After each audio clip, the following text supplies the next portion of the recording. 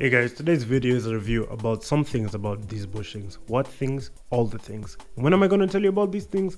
Right now. The hardcore barrels are the most unique bushings on the market. They come with this plastic insert bonded into the urethane, and apparently this makes them perform in unique ways. Are they actually good? Do they perform better? Or is this just another ploy by skate companies to get more money from you? Find out this and more in the review. Let's kick it off. How do these feel in terms of stiffness? So if you were to take the Venom HPF barrels as the standard of stiffness, these feel about 3 durios softer. So for example, a 93A hardcore barrel feels more like a 90A Venom HPF barrel, and a 90A hardcore barrel feels more like an 87A Venom HPF barrel, and so on and so forth. So if you're looking for similar stiffness to Venom HPF bushings, you're going to have to go much harder with your choice of hardcore barrel. The interesting thing is that they do have quite a bit of rebound, more than the HPF formula from Venom. In trucks that work bushings extra hard and makes them feel like they have a lot less rebound than they actually do, this is a great thing. I found they work really great in trucks like the Era P2s, the Era RF1s, Valkyrie Voxsters, Savants, and Bear Gen 6 trucks. The extra rebound gives those trucks a more consistent and more supported feel in the lean and gives you better return to center. But on trucks that don't work these bushings really hard, and in certain scenarios, these bushings can be a miss, but more on that later.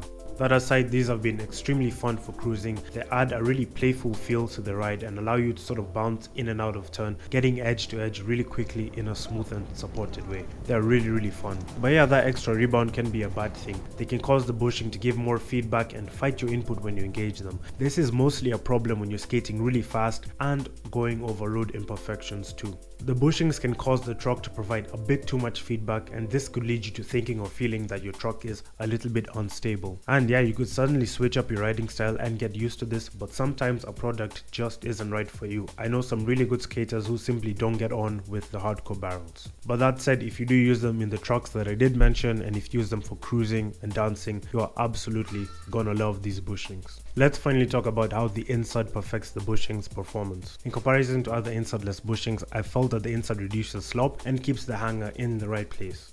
It feels like it provides a direct feel to the lean and turn, and this has allowed me to be more confident and aggressive with my inputs. I'm very confident that the truck is gonna match my inputs directly, so yeah, I feel comfortable being more aggressive.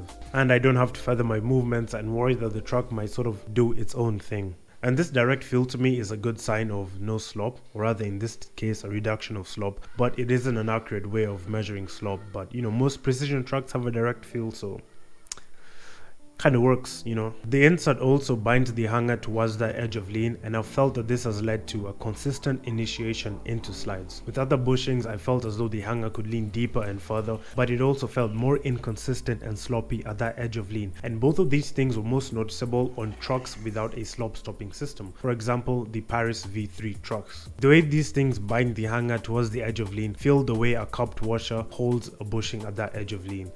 But like that cupped washer has a little bit more lean available. I really hope that makes sense and translates. And the things I really didn't like about hardcore barrels is that they don't have a lot of durometer options. They recently added the 95 and 97A, but I'd love to see softer options as well. I'd love to see different bushing shapes. With that, you can really be creative with how you can run your trucks using hardcore barrels. So some tips for you guys: these bushings work best when they're preloaded. So once you've tightened your kingpin, don't be afraid to over tighten it by about half a turn or even a full turn. It may give you slightly better performance. The other thing that you shouldn't do, but that I do and sort of recommend that you do, is sanding down the tips of the bushing. When new, these bushings come with spiky-ish bits that face the hanger, and when I've sanded them down, I felt better performance. I felt as though the bushing was able to sit more flush against the bushing seat, and yeah, so I highly recommend you do that. And let me know how you guys run your hardcore barrels. Please comment your setup. Let me know the deck, the trucks, base plate angle, wheelbase, everything. Wash your setup. I want to see it all. Comment, and I'll also leave what I've been using my hardcore barrels for, different trucks, whether for downhill cruising, all that stuff, and we can compare and exchange notes and see what happens. As always, there's an accompanying write-up that you can check out, link in the description, more in-depth, more thorough. For you brainiacs out there that like to read, go check it out. And yeah, I hope you guys have enjoyed this review. Big thanks to subscribers, Patrons, big thanks to everyone. If you like the video, leave a like, leave a comment, you know the drill. Big thanks to Kevin for sending me these out to review. Sorry I took too long to review them. I just didn't have the right trucks to review them. Thank you guys, and next week hopefully we have the Paris V3 review, followed by the Caliber 3 and then Bear Gen 6. Some products may, sneak in there, but we'll see how it goes. And yeah, catch you guys in the next video.